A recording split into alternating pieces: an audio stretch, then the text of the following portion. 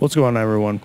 Alright, so the PTS dropped was a couple days ago. Now we've got our new Gunner Specialization. So I'm just going to get right into this. We're going to go over the skill tree of exactly what the Gunner Specialization has. All of the other specializations that you see here have been updated with the new perks, allowing you to spec any weapon to that particular skill tree. But for right now, we're just going to go over the Gunner because that is the most important and the most popular choice right now. So let's go ahead, see how this all goes.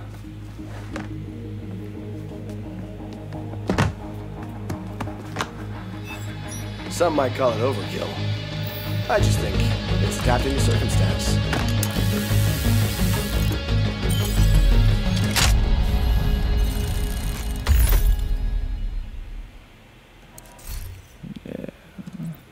I know I didn't have to show that video. I just like watching it. It's something new, something fresh.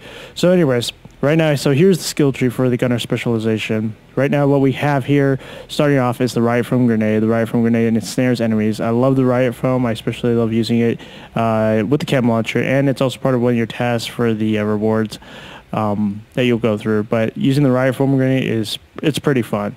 So that should be interesting in combat. Next, we've got the Incessant Tier 1 passive talent. Kills grant 5% armor on kill. That is really nice. And I can already tell you that the Gunner Specialization here is going to be a tank-heavy based loadout. So being able to spec your build to accommodate all the perks that the Gunner's Specialization has will definitely be, you'll be able to be as tanky as possible. Next, we've got the Coupler Tier 1 passive talent. Every 5th reload is 50% faster, like that.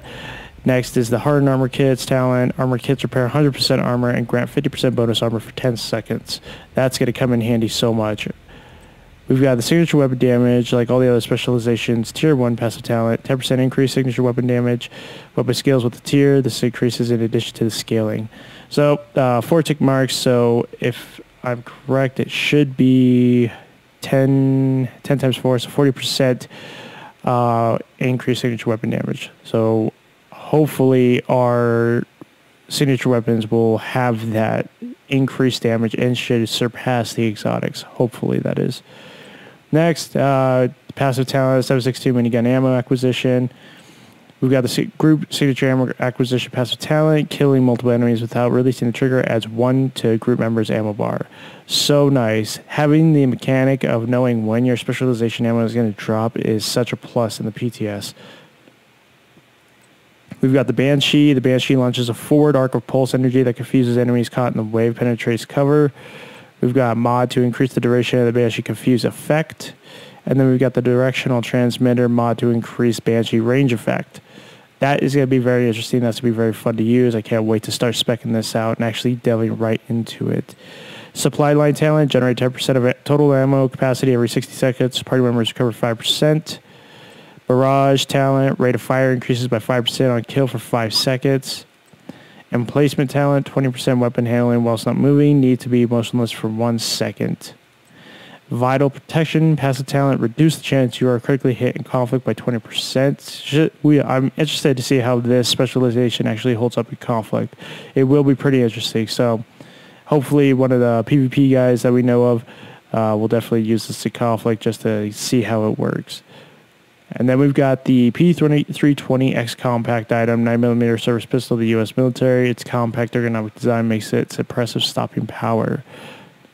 So now what's been changed to all the specializations is finally you are able to spec your entire loadout to the weapons that you're carrying, to your primary and secondary.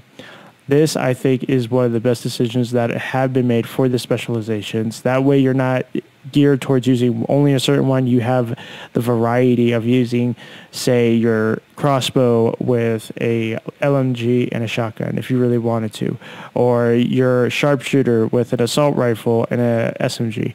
The viability of being able to spec out your specialization and your build just opened up a ton of new doors. So like right now I'm running I have my AR right now, 50% increase assault rifle damage. I'm probably going to do an LMG passive talent on this as well with the gunner. I just feel that it'll work better. It'll be necessary. But yeah, and then we've got the large pouch, bigger than standard pouch that fits on any belt-fed weapon. Yeah, so this is the Gunner Specialization perk tree. Very fun, very interesting, very into with wanting to get it spec'd and just testing it out, especially in all the missions, you know, the challenging missions, try and go for heroics. So we'll see. I wonder how well it's going to hold up in raid when Title Update 4 drops. I'm sure there's going to be a lot of people trying this specialization out. I don't think it'll be quite as valuable during the raid because the raid is so specific and there's already a technique. So adding the gunner specialization to it, I don't think is going to actually help in a way. Maybe for ad control, but I wouldn't recommend everyone running a gunner specialization because it's not going to be as quick and necessary than the raid times that are right now. Because I think the quickest raid time right now is like 13 minutes. But I don't know. That's my 2 cents on it. So yeah, so there's your gunner specialization skill perk tree. Now for an interesting treat.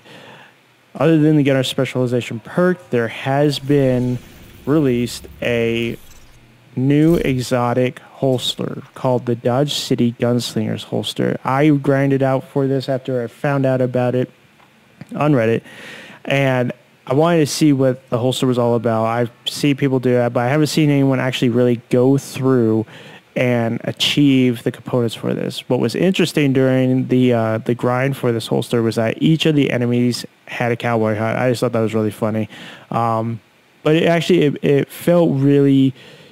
It felt worth it. Now, the fact that this is geared towards using a pistol, yeah, okay, I understand. Pistols aren't really used. I mean, I did a video on taking down heroic bounty with the Liberty Deagle, and you know, I just want a change. But this should be interesting. You know, this holster, Dodge City Gunslingers holster. So we're gonna go into this right now, and I'll show clips later on. I might make a separate video for this, but I just want to go through this exotic holster and just go over the talents of what we have. So, Dodge City Gunslingers holster, it dropped at 500 gear score, or you crafted a 500 gear score. So the talents on it are slave hand, 20% accuracy, 20% stability, 40% reload speed, 400% optimal range, 20% revolver damage. Requires a pistol equipped. So you can have any pistol equipped for the slave hand to work. However, as you can see, 20% revolver damage kind of recommends that you use a revolver. Quick draw, swapping to your pistol, reloads all weapons, and then perforator, shots fired from your pistol penetrate enemies. Pistol headshot kills grant plus 20% weapon damage and allows your primary and secondary weapons to penetrate enemies for 8 seconds. This duration is increased to 11 seconds with using a revolver. Right now there's 3 mod slots, 2 offensive, and then 1 utility mod slot. So I've got my offensive mod slot, you know, plus 2.5% weapon damage, assault rifle critical, and then 1.5% marksman rifle, and then 1% weapon damage, 4% marksman rifle, and then 2% damage to armor, and then utility protocol. Nothing too big, just 120 skill power, shock duration, burn duration. So yeah, so there's the Dodge City Gunslingers holster. Probably make another video showing how to get the Dodge City Gunslingers, but I just wanted to go over this real quick, show you guys what it is, what to expect. The grind wasn't too bad. Four heroic control points. It was just mostly control points, and then a time gated within game of intercepting a convoy. So nothing too big, nothing too, you know, out of control. So yeah, it's very interesting. I'm actually really happy that they're finally going to start adding exotic gear pieces, because back in the Division 1, having those exotic gear pieces, you know, like the Ninja Bike backpack, berets, bulletproof vest, that made builds so much more viable, so much more interesting, and build worthy. So yeah, so there's your Dodge City Gunslingers holster. We went over the gunner specialization. I'm still having so much fun with it. It's a blast. So you have a lot to look forward to with Title Update 4. Other than that, I've got nothing else for you. Like I said, I'll probably do another video on the Gunslingers holster, but I wanted to go through it quickly with you guys and go through the talents. And then I'll make another video showing how to get it if you're doing the title update for PTS. But if not, it's good information. That way you know what to do when it does drop, if it is going to be the same. So anyways, so I appreciate it. If you like this video, make sure you hit that like button. If you like what I'm doing, make sure you subscribe, turn on notifications for more Division 2 content, and then I will catch you guys around. All right, take care.